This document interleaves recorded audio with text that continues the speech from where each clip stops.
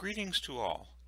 Welcome to the Holocaust Memorial Resource and Education Center of Florida's Teacher Professional Development event with Greg Dawson. The date is April 26, 2020, and my name is Mitch Bloomer. I'm the resource teacher at the Holocaust Center, and I welcome you to this event. Now, for all the teachers, I want to point out that the state of Florida defines the Holocaust as you see on the screen: the systematic planned annihilation of European Jews and other groups by Nazi Germany from 1933 to 1945. Most people, when they think about the Holocaust, think only about the mass murder of Jews that took place between 1941 and 1945, but it must be obvious that many things had to happen before the killings began to prepare for such a dreadful event.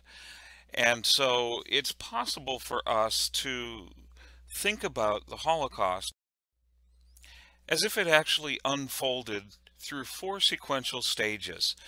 In the earliest days, before Nazi Germany had extended its control over any other territory, their first step towards this destruction of the Jews was simply to segregate them within Germany, denying them their rightful place in society and diminishing their influence within the body of the German nation and culture. So this first phase actually sought to redefine Jews in Germany as non-Germans, and we should point out, of course, that the Jews of Germany were Germans. They were German by citizenship, by language, by culture, by heritage, and this first phase, Nazi Germany sought to remove Jewish influence from the body of the rest of the German people. And they would work very hard at this for the first 3.5 years, and they never really stopped. But as they became more powerful, they increased the pressure to try to get the Jews to leave, to force them to emigrate. Now, this emigration between 1937 and 1939 would still take place to a destination of individual Jewish people and families' own choosing, and to a degree, at a time of their own choosing. The Nazis were simply increasing pressure to make it more and more likely that Jews would leave. Now, they really couldn't do more because they couldn't force other countries to take Jews in. Not until the beginning of World War II. The third phase begins when Germany invaded Poland at the beginning of September 1939. At that point, they have a place where they can send Jews against their will. So the third phase of the Holocaust is to expel Jews into territory of Germany's choosing. Now, they would do this at first into the territory they occupied just to the east of Germany, but they hoped probably and ultimately to remove Jews to some destination in the world even farther away. Now this phase would continue until a dramatic increase in the intensity of the war that came when Germany attacked the Soviet Union further to the east. And the attack against the Soviet Union is really the decisive phase of World War II. It begins on June 22nd, 1941, and I wanted to just set the stage for today's workshop to say that the entirety of the story shared by Greg Dawson about what happened to his mother, Jana, and her family, his parent, his grandparents, his aunt, all take place in this fourth stage. Now, I'd like to share with you, just for your own thoughts, some perspective from the side of the perpetrators. Greg's story obviously is going to talk about the Holocaust from the perspective of its targeted victims, and that's a very, very important perspective to take. In fact, probably the main one that we take while we teach about the Holocaust. But the perpetrators are the ones who actually make all these events happen, and it's very important what they're thinking.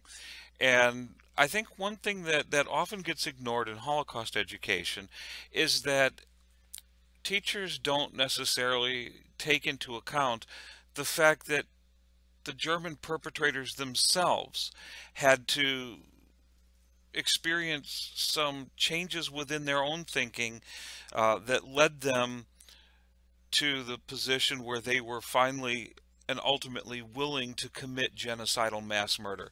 So what I'm going to do here is I'm going to share with you two quotes, both from the same man, Heinrich Himmler, the head of the SS, um, and they're separated by about 3 years.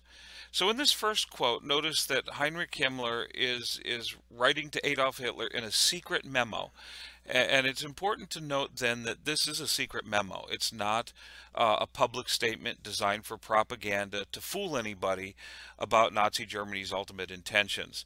But speaking of what the Nazis refer to as their Jewish problem, Himmler says that the solution lies in getting the Jews out of Europe, getting them to some other location, and at this moment he's thinking about the island of Madagascar off the coast of Africa, but there were various plans that kind of represented a territorial solution to the Nazis' self-defined and self-imposed Jewish problem. And note that he says, cruel and tragic as every individual case may be, this method is the mildest and best if, out of inner conviction, we reject the Bolshevist method of physical destruction of a people as un-Germanic and impossible.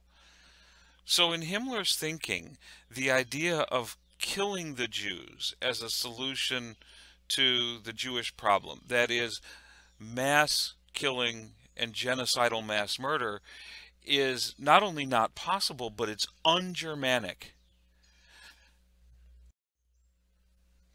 Note that 3 years later, in a speech that he's giving to SS higher leaders in Poznan in October of 1943, he makes this statement.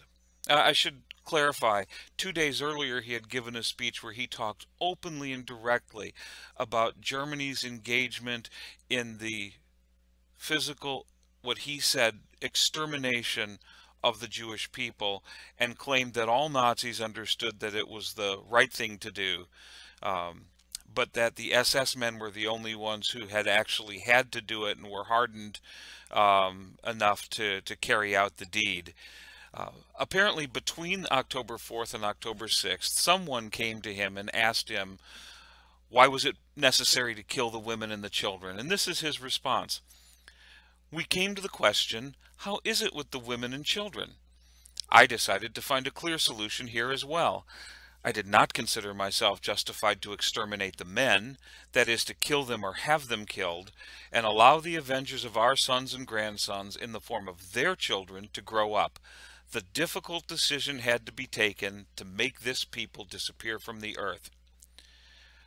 So at some point, or at a development of many points between those two dates, May of 1940 and October of 1943, the Nazis became comfortable with the idea that they could solve their Jewish problem with genocidal mass murder. This is a remarkable development, and yet we see it as being the type of development that happens probably in every genocide. Now, the impetus for the beginning of this change was the German invasion of the Soviet Union, which the Nazis referred to as Operation Barbarossa. And here's a map that shows you in very simple terms the direction of the German army, the Wehrmacht, into the Soviet Union. Army Group A, or Army Group North rather, heading for Leningrad, Army Group Center for Moscow, and Army Group South to Stalingrad. Behind the front lines of that operation also came mobile operations forces, special operations groups known as Einsatzgruppen, and these become the mobile killing squads of the Holocaust by bullets, the first phase of the destruction of the genocidal mass murder of European Jews. Now these are made up of SS detachments, but also supported by occupation police, order police, sometimes men from the Wehrmacht, many times voluntarily coming over from the Wehrmacht, and local forces, auxiliary forces of the indigenous population. Now, I do want to point out that we can't lay the blame for this killing entirely at the feet of the local population, but there were people in the local population, and sometimes quite a few, who were willing to collaborate in this endeavor. One thing I would like to point out to all teachers is that you might want to look up a book called Holocaust by Bullets by Father Patrick Dubois, who leads an organization known as Yahad in Unum, and he has spent the last almost 20 years researching the killings of the carried out by the Einsatz group and their collaborators in Eastern Europe, and quite a bit in Ukraine over the course of the Holocaust in its first stage. So Yahad in Unum has a website, and if you want to just look that up on the internet, you'll learn quite a bit. And the book Holocaust by Bullets is available from Amazon. I think you should probably check it out.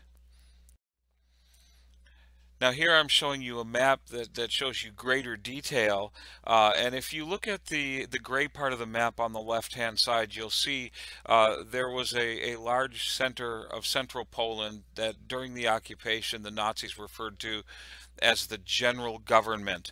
And if you draw a straight line to the right, you'll see that you pass through the city of Kiev, and Kiev was the location where Einsatz Group C carried out the single largest mass killing in the entire history of the Holocaust. The massacre, the murder of the Jews of Kiev at the ravine of Babi Yar, just outside the city, on September 29th and 30th, 1941. But if you extend the line further to the east, you come straight to a city called Kharkov, sometimes also referred to as Haikov, and that's the story, or that's the place where Greg's mother and her family lived at the time of the German invasion. And the Germans make it to Kharkov not that long after they've rolled through Kiev, and the terrible massacre of Jews in Kharkov takes place at a location known as Drobitsky Yar. It was the fact that Greg's mom escaped from the trek to this massacre that allowed for this story to take place. So Greg will share the story of his mom Jana, her sister Frina, and how they managed to escape from this massacre, and the incredible story of their survival in our session today. And all the teachers who complete the requirements of this PD will also receive a copy of Greg's book, Hiding in the Spotlight. So it gives me great pleasure to introduce to everyone our keynote presenter and speaker today, Greg Dawson. Excellent introduction in his history of the Holocaust in Eastern Ukraine. Is that even today, many of almost virtually all the places that he mentioned a couple. The most notable is the largest killing field in Ukraine, Babi Yar. Even that today would probably, if you did a survey of 100 people in this country, probably I'm guessing even like 90% would be familiar with the names Auschwitz and Dachau. I seriously doubt that you could get 10 to 20% who could tell you what Babi Yar was, and so that really segues to one of my main findings when I started doing the research for this book. Keep in mind that I'm 70 now, went to school in the 50s and the 60s, and when I was growing up, didn't know anything about this story from my mother. We can talk about that later, but I grew up not knowing my family's history and that part of it, and also we just weren't taught much about the Holocaust when I was in grade school and in junior high and high school in Bloomington, Indiana. And matter of fact, I don't remember being taught anything per se about the Holocaust. Parenthetically, one interesting thing I ran into in my research for a follow-up book called Judgment Judgment Before Nuremberg, which is more a deeper history of the Holocaust in Ukraine and the first trial of the Nazis for their crimes, is that it's just how late this country came to awareness of the Holocaust by that name. The New York Times did not use that term in its pages until 1959, which I found very, very surprising. And so I grew up, like most people in my generation, knowing really almost nothing about the Holocaust, except a few names: Diary of Anne Frank, just a few names. And I know in our history classes, I think when I was in secondary school, the history of World War II was pretty much Pearl Harbor and Normandy. And there was some, as I recall, some generalized references to how the Germans had persecuted and killed a lot of Jews, but it was not the focal point at any point in the history we were taught. And the word Holocaust didn't exist then. So when I got to the point where I started doing research for this, for Hiding in the Spotlight around the year 2000, everything I was learning it's a big learning experience for me. And again, this is 2000, so it was 20 years ago, but still, and so a big revelation for me was everything I was learning is really a revelation to me in terms of the Holocaust and, of course, my mother's story.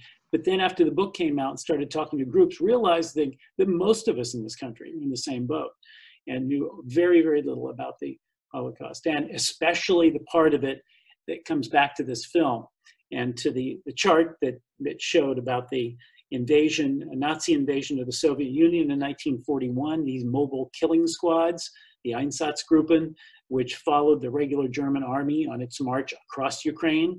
The German army's goal, of course, was to go across Ukraine and get to Stalingrad and take Stalingrad. And at the same time, they were attempting to take Moscow. Well, they went 0 for 2 on that, as you know. They, like Napoleon, they never made it to Moscow. And they made it to Stalingrad, but with disastrous results. That war lasted for, I think it's like 700 days or something. And the Russians lost more soldiers at Stalingrad, defending Stalingrad, than the United States lost in the entire war. And this part of the World War II history is so little known in this country still. And the description that Mitch was giving of the Einsatzgruppen and these mobile killing squads, the upwards, as a result of those actions, upwards of 1 million Jews were murdered by the Nazis even before any of the death camps that we know so well by name, by Auschwitz and Dachau and Treblinka. Those didn't even start operating until the spring of 1942. So really the opening chapter, meaningful opening chapter of the Holocaust as we know it, meaning the systematic extermination of Jews, not just the imprisonment of it, which began, Jews were being imprisoned and killed just in Poland in 1939, for example, but it was not a systematic extermination. That did not really begin until that invasion in 1941. And it was so awful. The manner in which they were murdering the Jews in Ukraine was so awful that it started to take a terrible toll on the German soldiers who were called on to execute all these hundreds of thousands of people, to the point that the German high command, the generals were getting back in touch with high command in Berlin and saying, we have to find another way. My men can't do this. After doing this for a couple of days or weeks, they're getting that version of like PTSD because they were just basically shooting men and especially women and children all day long and throwing them in pits.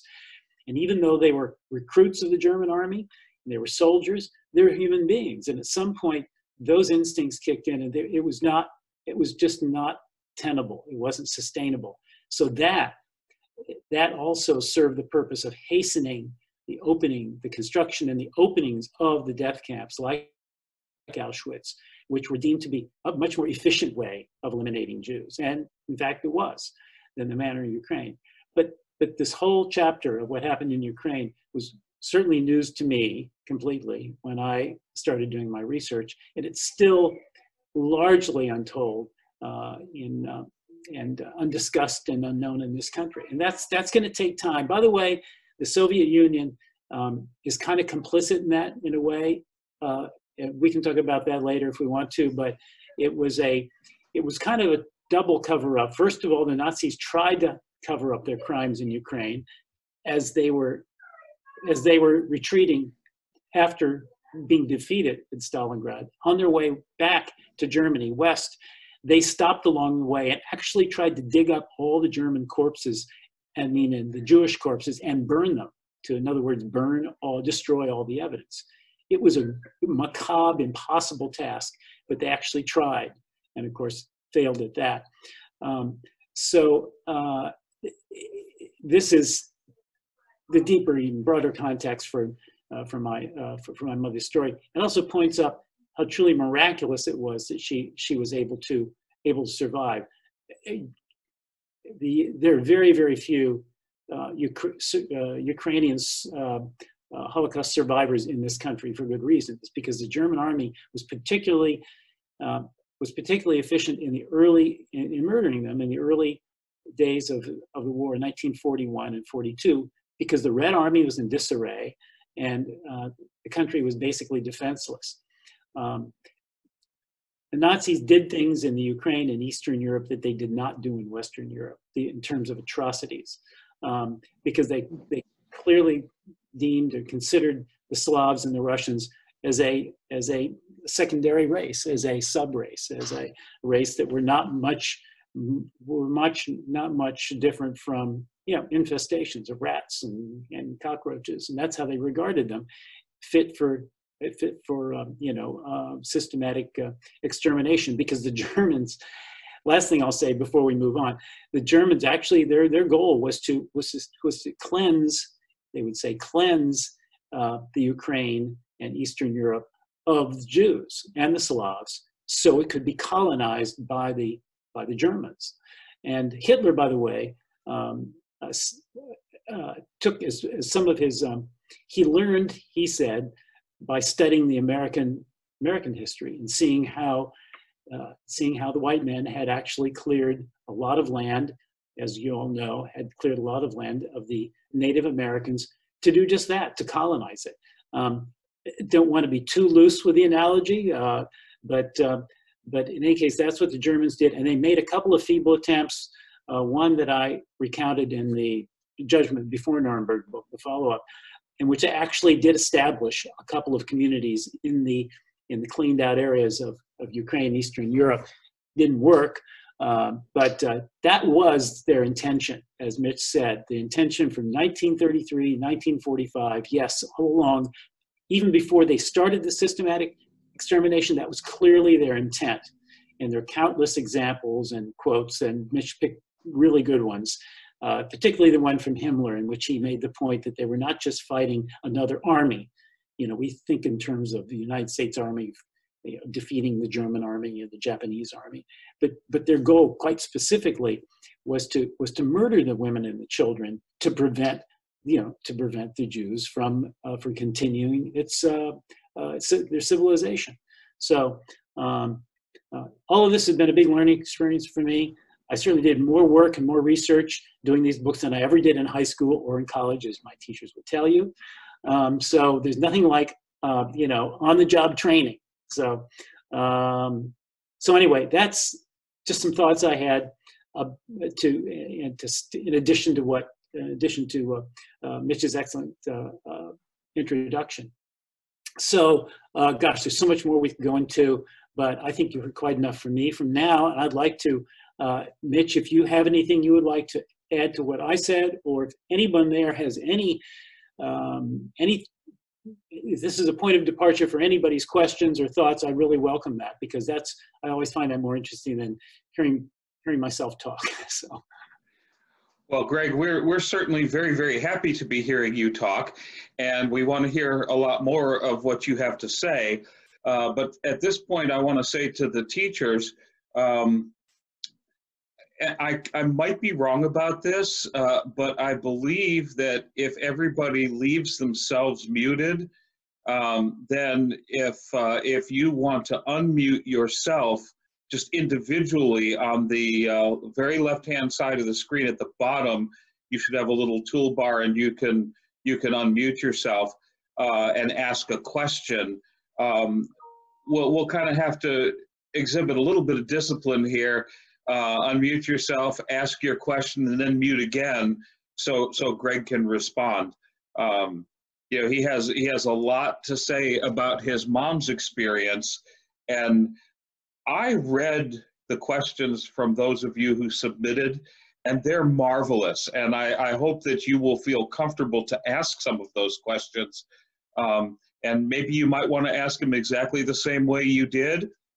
You wrote them out beforehand, or maybe some of what you've heard makes you want to reshape them a little bit. But why don't we see how that works right now? Mitch, can I just add, Mitch, that just to let everybody know, there's nothing that's out of bounds here, believe me. I mean, you don't have to feel, shy or hesitant in asking about anything really. I'm sure that I'd be very surprised if you asked anything that would be offensive in any way. So don't hesitate to just speak your minds and ask any question you like. Okay, so the floor is open.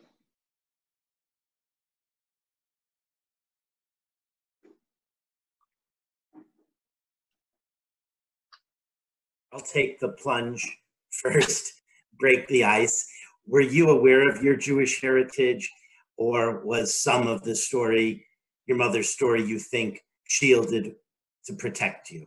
That's a really good question. And by the way, Mitch, I don't know how you feel about it, but even though I may forget it, I wouldn't. It'd be nice if when people come on, if you want to, you don't have to, say who you are, and if you want to or not. Again, I can see you're David, but anyway, to answer your question, David, that's a good question that I get almost every time, because it's a natural question.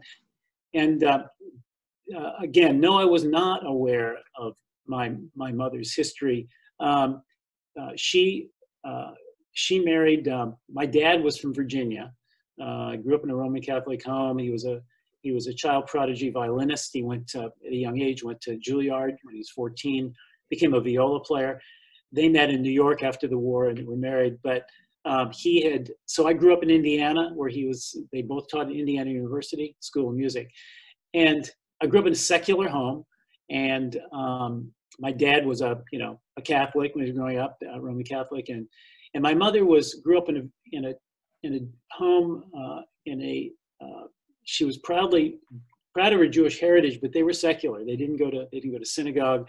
And so I grew up in a secular home. And the reason I mention that, it's important, is that the thing is, my mother, when I didn't know anything about her story really until I knew she had come over. I had this, obviously growing up in a small town in Indiana, she spoke Russian to me until I was about 5 years old. And then I became self-conscious that, of course, nobody else on the block spoke Russian. Their mothers are Russian. And so I asked her to stop, and she foolishly agreed. And so I forgot it, except for a few words. But she, so no, I was not familiar with the story. And when years later, when I did the book finally, I asked her, I said, well, why didn't you ever tell me when we were growing up about the most important events of your life? And my brother's 5 years younger than I am. And she had a really good, it was a beautifully simple answer that I think any parent, even anybody could understand. And she said, I just felt it was too cruel to tell young children about things like this, and I wanted you to have normal childhoods. And so that's why I didn't tell you. And, that is exactly, she achieved her goal. We had, happy childhoods, sort of Leave It to Beaver kind of childhoods in the Midwest.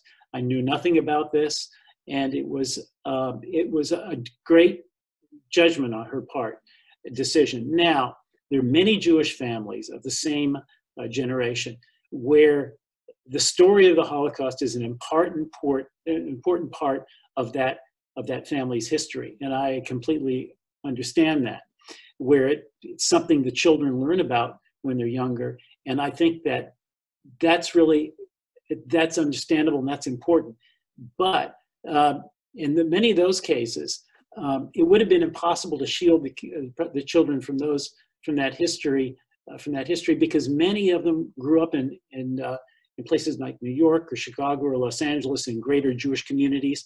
They were families that went to synagogue, and it would have been impossible, I think, to be religious, to be a Jewish, a practicing Jew is what I'm trying to say, to go to synagogue without learning about the Holocaust, which is such an important part of Jewish history. So that we didn't go to synagogue, and there were very, very few Jews around as far as I know. So there was no way I was going to hear about it. So my mother was able to maintain through her not telling us the story, and also the fact that it was really just not in the air and in Bloomington, that able to maintain my bubble of innocence, of this story for such a long time. Again, I was dimly aware of the fact that she was from Russia, but I had no clue as to what her experience during the war was until many years later. So no, it wasn't part of our history. Somebody else asked it. I've been asked to ask another question that's connected to your question, David, which is, well, didn't you ever ask about your grandparents? Well, of course, my mother's parents, of course, perished at Dravitsky Yar. And I thought, that's a really good question. I said, no, I never did ask my mother about her parents. And I thought, why would I not have done that? And I realized that because grandparents have probably are a lively presence in the lives of most of my friends, I think the only answer I have is that my dad's parents, his dad died when he was 12, and I barely ever knew my grandmother, and his mother. So I didn't have grandparents on either side, so the fact that my mother had never mentioned hers to me wasn't kind of conspicuous by absence, and so I never really pursued it. Or maybe I was just a particularly clueless kid, just too obsessed with baseball or something. But it wasn't, and so that's the way I grew up. One last thing I'll add about that is that, and this is something I discovered. Only discovered after my book came out, really, is that in the Jewish families that did share that story with their children my age, who are known as second generation survivors, when they became many years later, they spawned a whole genre of literature, of memoirs, that told about the difficulty they had late in life. When I shouldn't say late in life, we became teenagers, young people, and young adults. There were a lot of people from that cohort, the second generation survivors, who developed psychological and emotional problems they couldn't account for. And these were kids who grew up generally in middle class homes. Wasn't a matter of being involved in drugs or anything. These were normally adjusted, high achieving kids in most cases, who developed these emotional psychological problems they could not account for. Many of them went into therapy, and what they discovered was that it was delayed trauma, and that they had been told these stories, their parents' experiences during the Holocaust, and that as young children they'd done naturally. Many of them had repressed those stories because they're so horrible, and that they stayed buried until they started to mature and became teenagers and young adults, at which point they started percolating up, and so they became aware. And there's this whole subgenre of literature you can find from second generation survivors about having to deal with that trauma. So I never had to. And I think it's reasonable to think that one reason is my mother made that decision not to tell us about that, tell us about her experience. So I credit her with that. And it doesn't mean it would have been the same thing in every instance, but for us, I think that's probably a good explanation as any as to why we were able to avoid that kind of trauma that so many others in our situation, experience. Greg, I want to just jump in and say your experience with your mom is not entirely unique.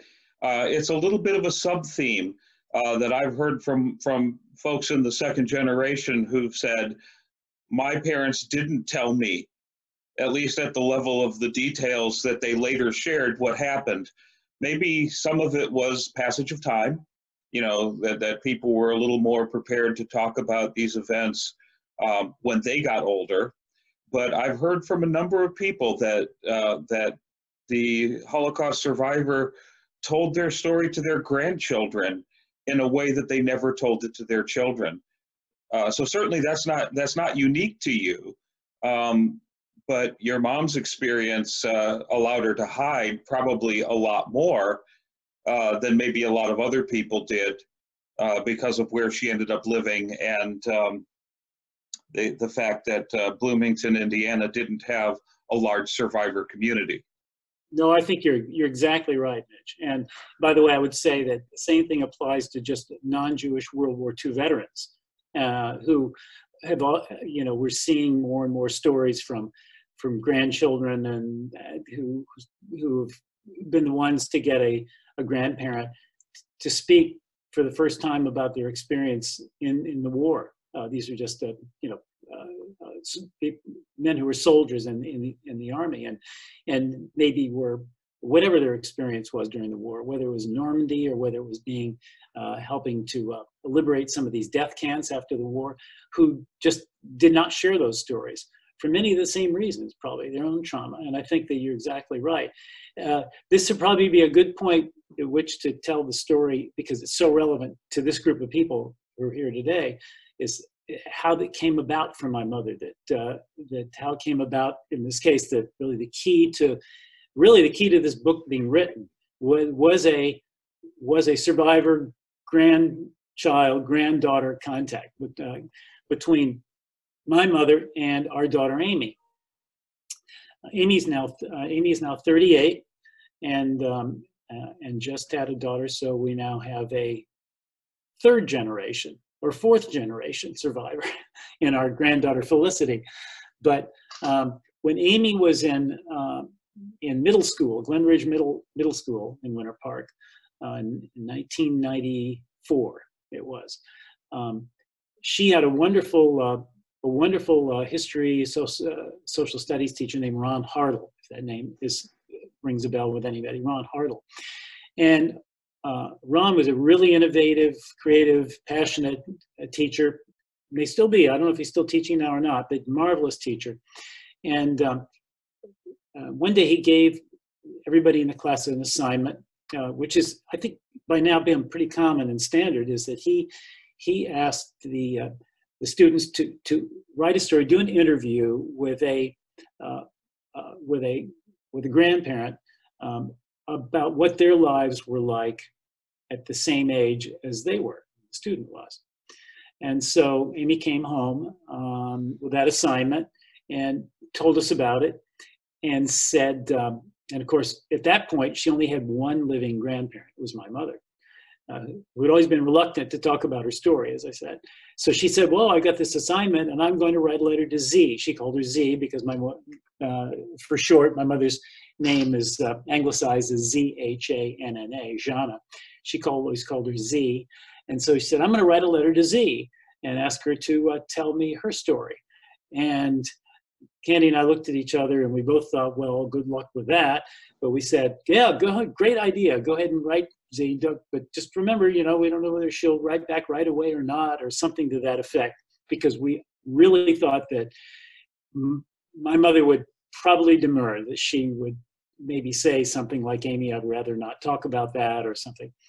Well, about 2 weeks later, much to our surprise, Amy got back a wonderful handwritten letter, several pages, big pages, from my mother, detailing for the first time in very emotional, personal terms, her experience during the war and what happened to her and her family. And we were just amazed, because even though my mother had told me ultimately in the 70s, sometimes the broad outlines of her story, she had never really talked about it in very personal, emotional terms. And it was Amy's letter, her granddaughter's letter, that that got her to open up. And as you were saying, Mitch, this is, I think, we hear stories about this all the time, where grandchildren have a special connection with their grandparents, and that they can get them to talk about things that they probably wouldn't talk about with anyone else. And so that letter kind of unlocked my mother's memories and made her more willing to speak, not just to Amy, but to me about her experience. That led a number of years later to the start of our research, my interviews, many hours of interviews with my mother about her experience, and to the writing of Hiding in the Spotlight.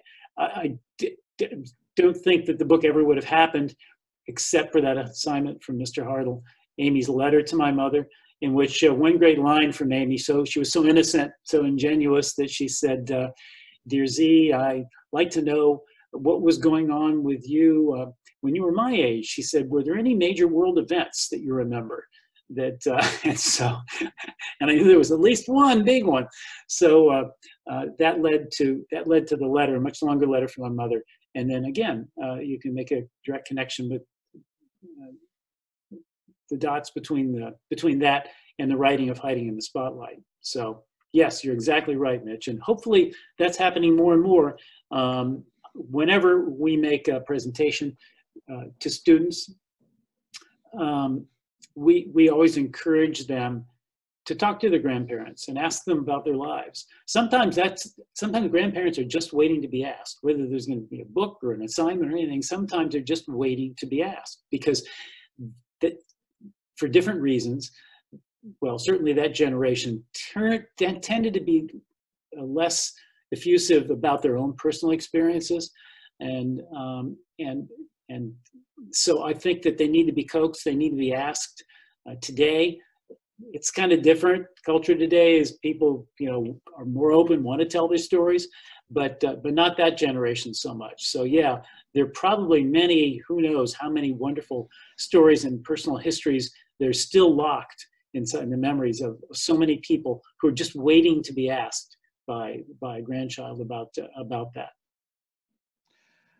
Okay, Greg, I want to take this opportunity to answer one quick history question very quickly, and then I'm going to kind of sum together several questions which are on a common theme from several different participants.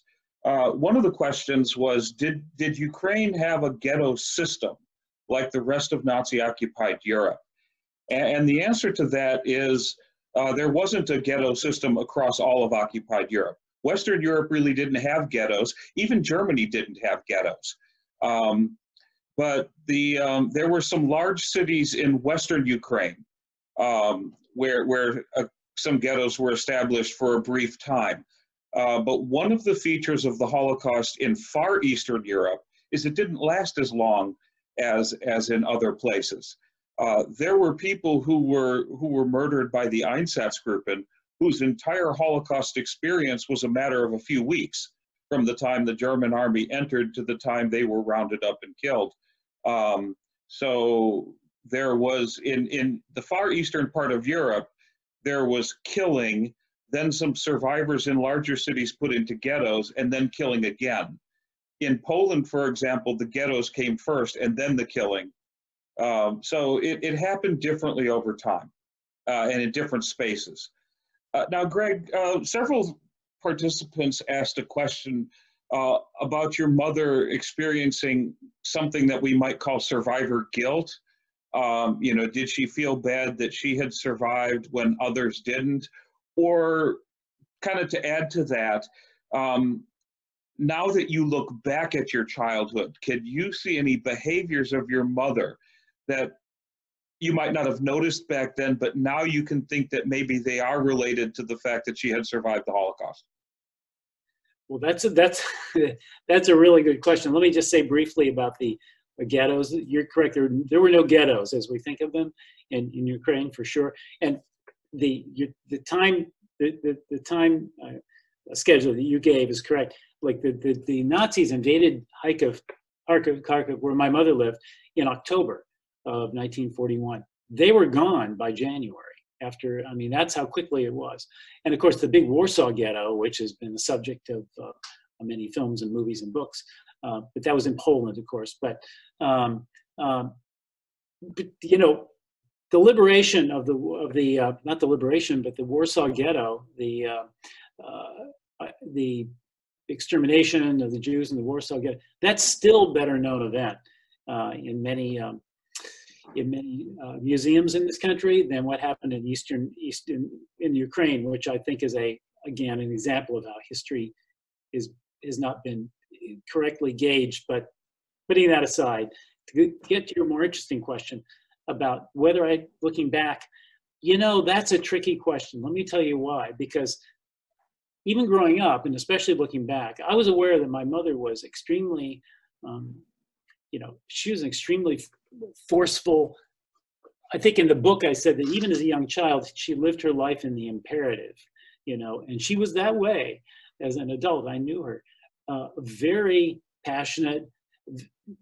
The word fierce, I don't want to say, not fierce in a bad way, but fiercely passionate about her beliefs and her theories about piano. I'll tell you a funny story is that when Candy and I were living in Bloomington in the 80s, Candy was working at a Mother's Day Out with a number of women, and one of them was speaking to her, just having a conversation about how she'd taken piano lessons, and she mentioned that as a young girl she had taken piano lessons with a Dawson, and how what a formidable kind of scary person this was. And Candy said, "Oh, Jana Dawson," said, "that's my mother-in-law." And she said, this woman's face just like turned white. All the blood drained from her face. She said, "That's your mother-in-law?"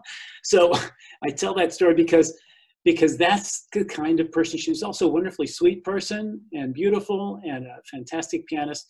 So looking back on it, I see all those things in even heightened relief. But here's the thing. Almost all the Russians I've known have been like that. So that's kind of that description of Russians. I mean, that's kind of their personality DNA. I don't want to overgeneralize, but again, the Russians I've known, they're all kind of like that. So I don't know to what extent, you know, the person I knew, my mother, I knew was how much of that was a product of the Holocaust and how much not. I will tell you one thing that maybe casts a little bit of light on that possibly is that the man who would become my uncle, Larry Dawson, the one who ran the displaced persons camp in Germany after the war, where my mother and her sister Frina stayed for a number of months before coming to this country. That Larry sent the girls. They were still young women then, but when he put them on the boat coming to this country, he sent his brother David, who became my father, a letter about them. He had sent them more than one, but he sent them a letter describing them, and he said, you know, you will find these girls remarkably untouched by the brutality that they experienced and that they witnessed.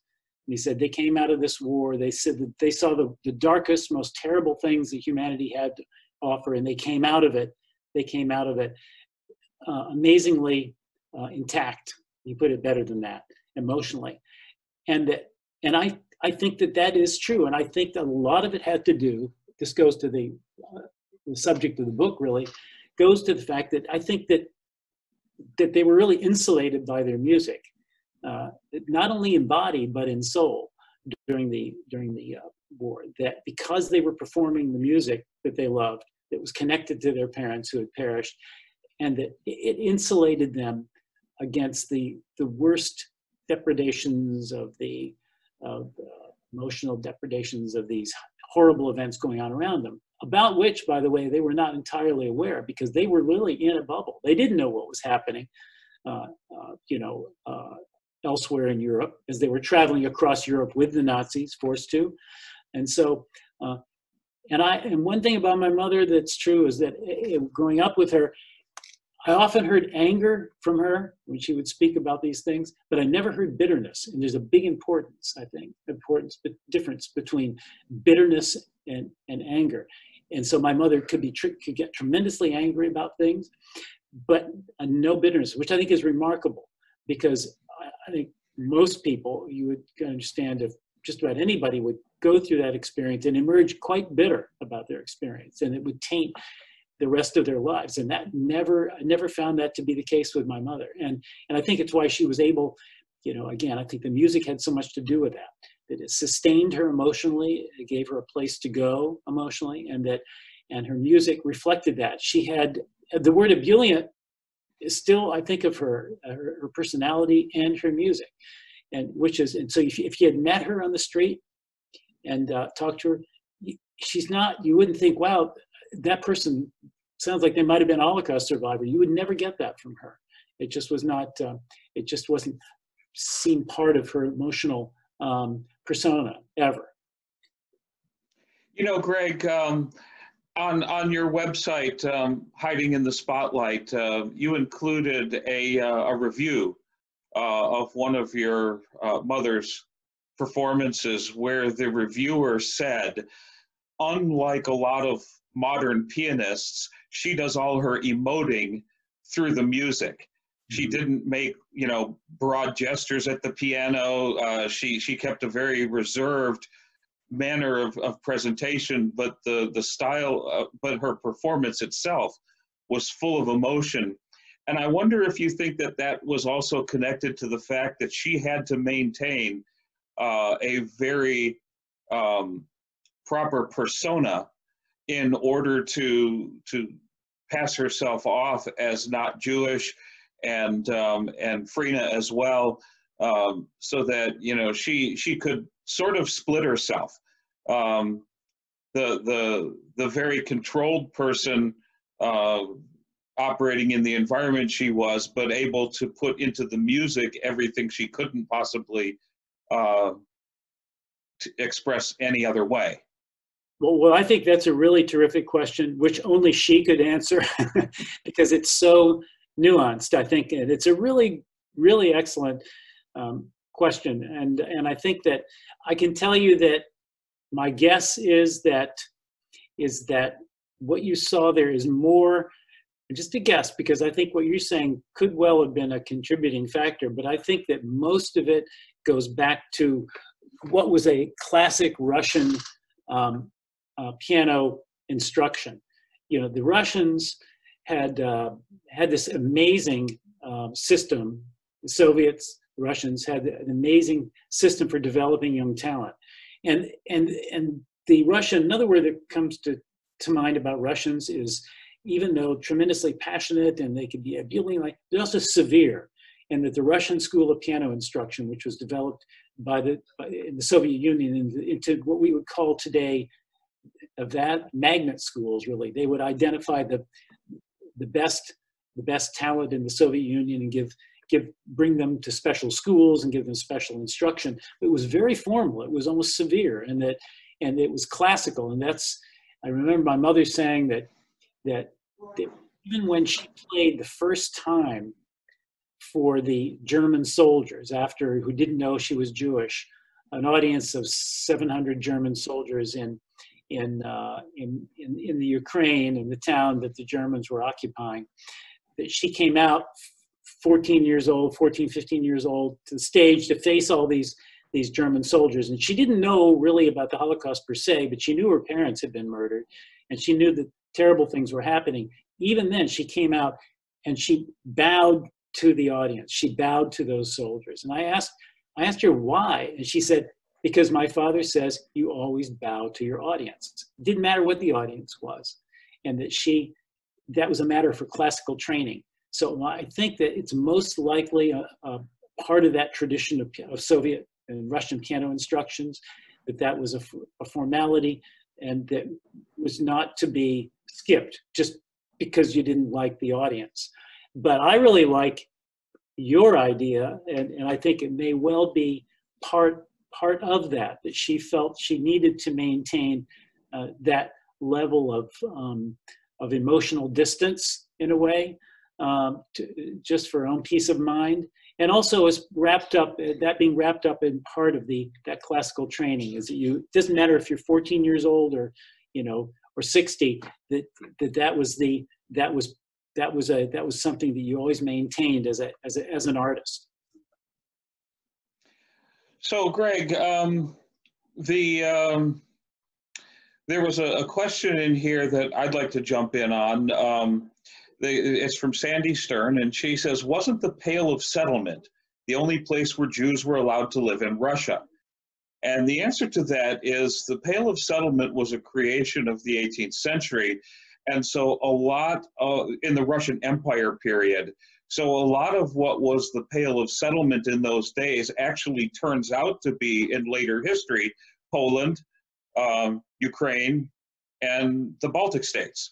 Part of the Baltic states anyway, Belarusia as well. So, so that Pale of Settlement is kind of an older term, a very important term, but that describes an area where there was a large number of Jewish people living.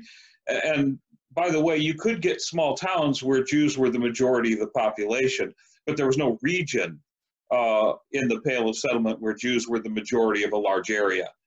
They were always a smaller amount, and if you could use Poland as an example, Jews represented, and most of what was Poland would be an older version would be part of the Pale of Settlement. They might have represented 10% of the population, or in a high example, Warsaw, 30%, 33% of the population. But when you compare that to Western Europe, Jews were less than 1% of the population in Germany. So, so you had a large enough Jewish population to be recognized. There was also one other thing I wanted to mention, Greg, and this is just for us as Americans. It was as big a thing in Russia for parents to try to get their kids into a conservatory to learn music and especially piano, as it is for a lot of Americans to get their kids into a quarterback camp or a tennis academy. The parents have these dreams for their kids. And would you spend a moment talking about your grandfather's musical dreams for his children? Yes, and I would say that you're exactly right about that. That's a great parallel between the Americans and the Russians. One big difference is that it was the Soviet government that actually put a lot of effort into developing those kinds of camps and getting the kids to them. I think one thing I said in one of the books is that the Soviets were really lousy, it turns out, at agriculture, but they were really, really good at classical culture, much better at developing pianists than they were growing wheat. But anyway, but about my grandfather's dreams for his daughter, it was quite simple. I mean, he was an amateur violinist. He was a candy maker by trade. He made caramels mainly in his home in big pots and on the stove in the little home in Berdyansk, and would sell them in the bazaars. But that was his job. But he was an amateur violinist who would sometimes play in small ensembles that would provide the music for silent movies. There were American silent movies would come to her town. They would show them in the park on a big screen, and he would be in the little orchestra, little ensemble that would provide the music. And he was an amateur violinist, and that was really his life. Music really was his life, and he wanted his daughters both to be piano virtuosos. And so when they were, shortly after my mother was born, he bought a piano for them, for her. And ironically enough, it was a Bechstein, which he imported from Germany. And so she learned to play on a German Bechstein piano. And but from early childhood, that was his goal for them. My mother really didn't want to do this. She was a very adventurous kid. Even from the age of like 3.5, she would get up in the morning by herself, get dressed, go out and explore the town. And that's what she wanted to do. She did not want to play. She did not want to take piano lessons, like most kids. Yeah.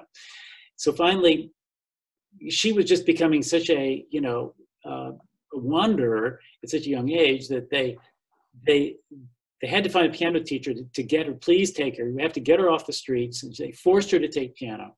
And so she started, and very reluctantly. And then there was such great love for music in the home, and she loved music. Every night she would go to sleep listening to her father and one of his friends, who's a pianist. They would play. They would play many nights, most nights, and my mother would go to sleep in the living room, listening to them play. And so when he forced her to take piano lessons, she said, "Well, why should I become a musician? I already have musicians around me. I can listen to them. I don't need to learn myself." But that, of course, didn't fly. And so she did learn. And at age 6, actually made her public debut on the radio, playing Bach on the radio there in her hometown. Frina, her little sister, came along. She wanted to copy her big sister, of course.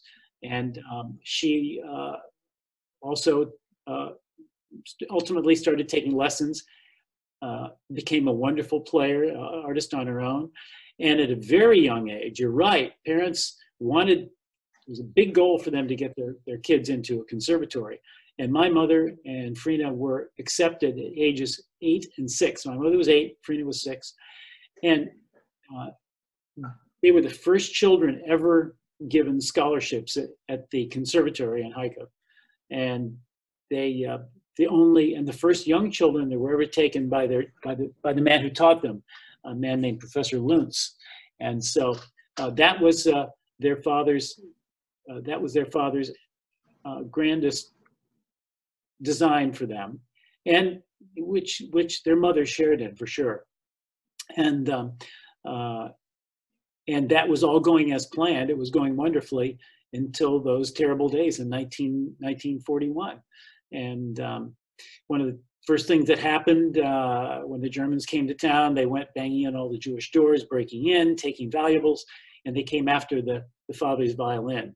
And the day that the Nazis seized his violin was a really, really dark day for the entire family, because the violin, as my mother said, was like part of the family. And it wasn't too long until after that, some weeks later, that all the Jews in town were marched out and taken to the killing field. So he would be, if you could somehow call up people who are gone, there's not a single person who would be happier, prouder of what became of them, and pleased that they had reached their, not only survived, but reached their musical destiny that he had seen for them. Greg, one of the teachers in our group, James Uhusu, writes, your mom hid her identity, but what motivated her to reveal her identity to the American soldier? Oh, really? That's a good question. These are all really good questions, and a kind of poignant one too. The American soldier they revealed it to was Larry Dawson, the head of this camp, who heard them playing one day. Yeah, they had a lot of time. They were in the camp for number of months, 6 or 8 months. I've forgotten what it was, and it was very boring. And after the war was over, they're waiting to be repatriated, or they didn't know where they were going. But one day they found an old piano in an abandoned hall somewhere, and they started playing. He came along. He heard them play. He was enchanted. He loved classical music. He couldn't play a lick. Of course, his little brother David was a prodigy, but Larry loved music, and so he decided I'm going to bring these girls to America. That's my goal. And so he approached them, and they talked about this idea of going to America, and he asked them again about their story, and at some point the story kind of broke down, and they kind of had to admit to him that these were not their real names, and he said, well, what's the first thing that what do you want now? What's the first thing that you want now that the war is over? And my mother said, we want our real names back, because they had gone 5 years masquerading under non-Jewish names, which had been something they had to do, but it was something that was. It's interesting that I was surprised when my mother told me this story, that how what a sorrow it was for them not to be able to keep their parents' names. And so the answer to Larry's question was, what's the first thing? We want our real names back. And so that they always wanted them back, but it wasn't possible until that point because they were so used to concealing it, their real names, just for the sake of their own survival. So that's why and how they got them back.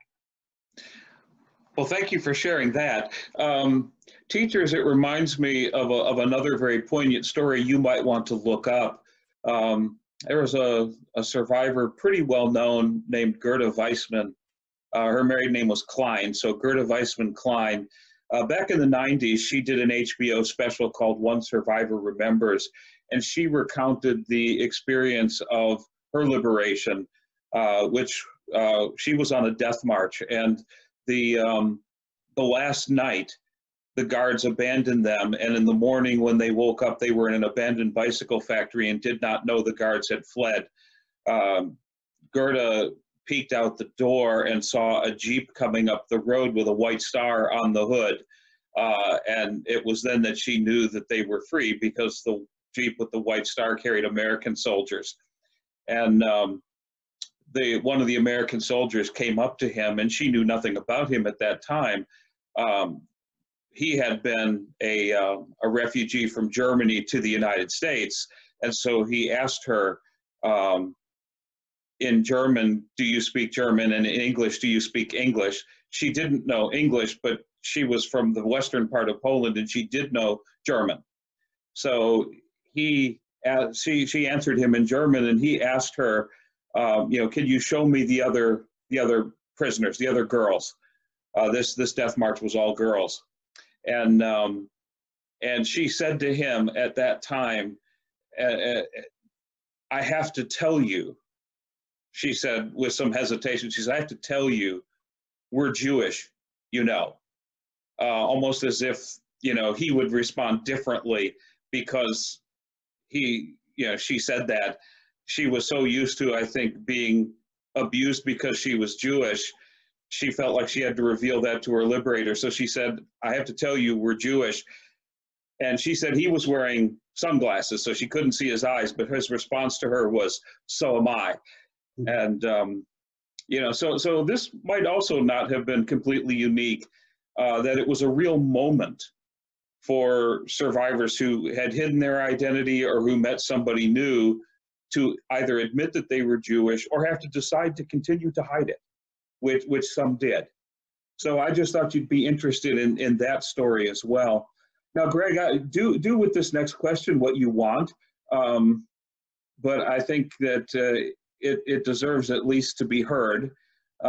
This is from Carolyn, and she writes, give me just one moment. I think you said your aunt, sorry, getting that on the screen right. I think you said that your aunt survived. There we go. Your aunt survived the Holocaust. Did she and your mother remain close throughout their lives? Did your aunt tell her family about her experiences? I'm glad you asked that question, because it always comes up. So the answer is that, of course, during the war, my mother and Frina stayed together. Of course, they stuck together. They needed each other to survive. There's some things in the book about it in which it showed that they took turns saving each other's lives. I'll put it that way, in different ways. But they were together, of course, during the entire war. They came to this country. They both went to Juilliard together, and then in 1949. My mother left Juilliard early to follow my father, who had been hired. He had been playing in the NBC Symphony under Toscanini, and he was offered a job in Indiana. And so, in 1949, left and went to Bloomington. And after that, that's where I was born and grew up. And then over the years, over the years, we used to, Frina was married to a pianist, became married to a pianist. They had 2 sons, and we used to see them when I was growing up occasionally. They taught at a university. Frina and her husband, Ken, taught at a university in Southern Illinois, and we would see them. And then they went off to Buffalo, where they were on the faculty at the SUNY Buffalo, State University of New York at Buffalo for many years. And over the years, my mother and Frina had an increasingly flinty kind of relationship over myriad issues, and then finally, sometime in the 90s, about the 90s, sometime they became estranged from each other, and for all the reasons I just don't know. I think some of it, honestly, had to do with the fact that Frina was a wonderful person, a great artist and teacher, chairman of the piano faculty at her university, but a very tempestuous person who always seemed to be, to take a adversarial stance to the world, whether it was members of the piano faculty or other people, and a fundamentally kind of tormented person. And I think it's because my armchair psychological theory is that Frina, for various reasons I go into in the book, was more traumatized by the war than my mother was, and that she had a more fragile psyche than my mother. And I think that even though it was delayed, not immediately apparent after the war for some years, that she had psychological problems, some PTSD that my mother never experienced. And that was part, I think, of their ultimate estrangement and feuding. And that was very, very sad because they've been through so much together. They had survived the Holocaust, and they came here. They both had good, successful lives, and so it was really, really painful when that happened. And so when I got to the point where I was going to do the book, of course, I knew the first thing I had to do was interview my mother, and then interview Frina, because it's her story too, and there would undoubtedly be things that she would remember that my mother didn't remember, or maybe she would remember the same things differently. In my background as a journalist, it just seemed to me that was fundamentally something that was important to do, that to look at their versions and go back and ask more questions. Well, when I approached Frina, she declined and to be interviewed. And of course, I was surprised and disappointed. And I waited a while, and I wrote back to her, and I said, Frina, I hope you would reconsider. I really want to hear I really want to hear this from your point of view. This time, her husband wrote back and said that Frina was very upset that I would ask again about what he called the most private moments of her life between her parents and herself, meaning her escape. So we don't really know exactly how Frina escaped that death march. We know about my mother. And he said, it's very upsetting to Frina. Please don't ask again. And so I didn't. I wanted to respect them. So I never did ask again. And Frina and my mother never were reconciled. And Frina died about a year and a half ago. She had progressively advanced dementia. Ken had died a year or two before that. And so we made one final attempt. Actually, it was Candy's doing. She determined to get the sisters together one last time.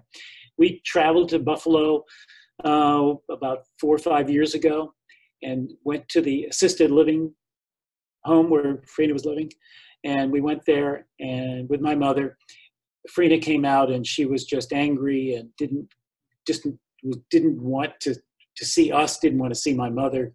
And it was a successful reunion, very sad. And we left, and then, as I said, Frina died about a year or two later. So yeah, it was very tragic the way it ended between them. And to this day, we're not sure exactly how Frina escaped that death march, which is always one of the first questions that comes up. We've heard a couple of different versions from people who might be in a position to know. Nobody in the family. Here's the other thing. When Frina died, we were never notified by the family. Had a pretty large family in Buffalo. different nieces and nephews and 2 sons, and nobody ever contacted us. Somebody outside the family notified me and told me about it. And I had to go online and find the obituary. And in the Buffalo paper, that Frina had died. And interestingly, there's hardly anything in her obituary, really nothing about her wartime experience. It just says that something to the effect that she came to this country after the war. Nothing about the Holocaust. And my mother's name doesn't appear until really literally the last line of the obituary, which says that Frina also had a sister, Jana. That's it. Nothing about their life together and what they had experienced. So that is strange, and a sign of really the sadly dysfunctional relationship that developed over the years after they had been through so much. Okay, Greg, we have time for one more question. And I had asked teachers to think of questions they might want to ask you about your research. So I think we'll just take a very generic one here. What was the most difficult thing for you personally about your research or what you learned? Okay, let me think about that. Well, I would say that a couple of things. First of all, when I did the interviews with my mother, many hours of interviews, I just had her tell me the story. Didn't stop her along the way to check on anything. But when I went back, the first thing I did, and this is the first thing I did when I got the tapes transcribed, was to go back and check to see how accurate this information was. And so I was, thank goodness for the internet, I was able to go back and find authoritative sources, and I found that her memory was astoundingly good, and that she remembered she was connecting specific events with correct dates and time frames. It was really amazing how good her memory was. I might say this is part of the discipline required, the mental discipline required to become a pianist who plays at a world level, world-class level. Tremendous amount of discipline, so I suppose I shouldn't be surprised, but I was. After all, it was many, many, many years later. She was, let's see, how old was she then? She was 80, so a little before. But anyway, I went back and I did that checking, and I found that she was amazingly accurate. Then the other thing is that we had to have some luck here. One question that usually comes up is, where do we get all those family pictures? Because the family had fled, had been marched out of their hometown without anything. They were allowed to take almost nothing. My mother did manage to salvage and keep and to preserve her favorite sheet music for Fantasy Impromptu, which somehow made it through through a war zone for 5 years and made it to this country intact, which is a miracle in itself. And basically, the family took nothing with them. They had no pictures. So the question is, where did those pictures come from? It turns out they were supplied by one of my mother's cousins, whose family, like many families in their town, in Kharkov, had chosen to flee east to the Urals or into Siberia ahead of the Nazis, so that they would fled east and stayed there until the end of the war. And then many of them after the war, instead of returning to Ukraine, they emigrated to Israel. And this particular cousin's family had emigrated to Israel, where she spent the rest of her life, and she had all these family photos. And it's kind of a detailed story about how she got in touch with that cousin, but she did. The cousin got in touch with her, learned about these photos, and Candy and I went to Israel and interviewed her, and she gave us all these priceless family pictures that really all the pictures that you see in the book or online, all those pictures come from her.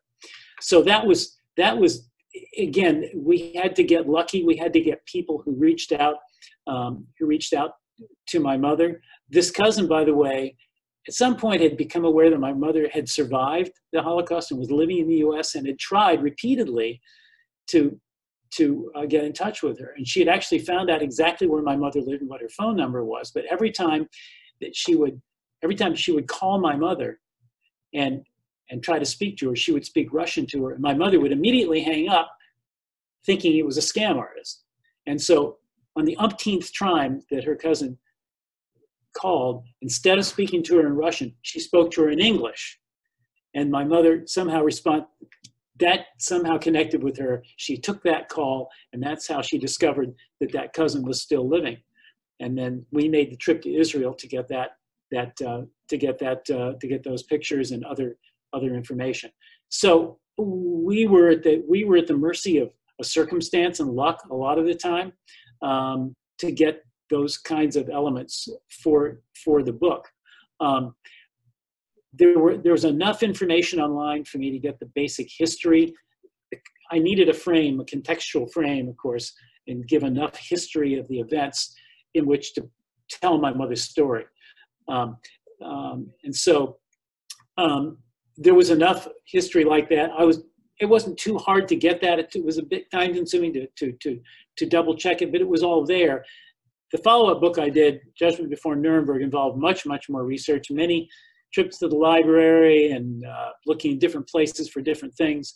But for Hiding in the Spotlight, it was primarily my mother's story, which I tried to and did confirm in all the ways I described, plus the great fortune of getting these pictures, these photos from the surviving cousin. Well, Greg, I want to thank you so much. It's hard to believe that it's 2:30 already. I think almost all of us probably have to agree, that we could listen to you for many, many more hours. Teachers, we had originally planned for this to be a face-to-face event at the Holocaust Center. It would have been from 1 o'clock to 5 o'clock, and we just didn't think that we could do an online meeting for 4 hours. But now I think you can probably see that we could easily have been in the room with Greg for those 4 hours. I don't know if all of you can see, but this is me clapping for you, Greg, because I think this was a fantastic experience.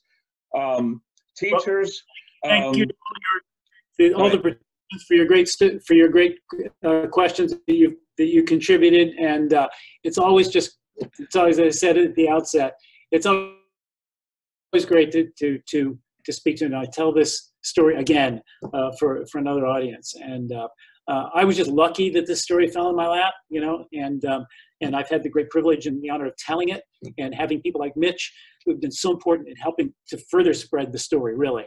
And I've always loved all the times we've had at the center. Mitch, hope we get to do it again, maybe when the new one opens up, right?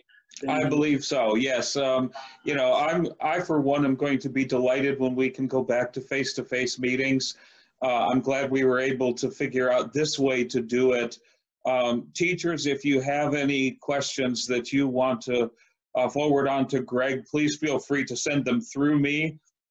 If any of the questions that you sent in you didn't get answered to your satisfaction, just shoot me an email, tell me that, and I'll forward them on to Greg, and we'll get your answer back to you. I'm not going to take much more of your time except to say this. There is a follow-up activity that we're going to need from teachers to complete participation in the PD. I will explain it in much greater detail in an email that I'm going to send out to you, but I'll give you the quick synopsis right now. We are going to need from each person who is wanting the stipend, the book, and the in-service credit to send us either, now this is not, nobody has to do all of this, either a lesson plan that you would use in your classroom to teach about this story. And if you do a complete lesson plan, please make sure it includes standards and benchmarks and the kinds of things you put in a lesson plan, like how you would scaffold the lesson and differentiated instruction and things like that. But when it comes to describe the activities with the students, you'll need to give us just a tiny little thumbnail of what you would do. Now, if you don't want to do a full lesson plan, that's great. If you want to just focus on the activities you would do as students, you can write those out and describe them, but do it then in more detail. Describe the actual student activities in more detail. And if you would prefer to do something other than those two things, that neither one really is enthusing you, then just send me an email and tell me that what you'd rather do, because I'm open-minded on this. We will need a product from everyone to complete your participation in the PD. But I'm looking forward to seeing them. If they are of the same depth as the questions that you sent, then I think that it's going to be a wonderful experience for me to see everything that you submitted.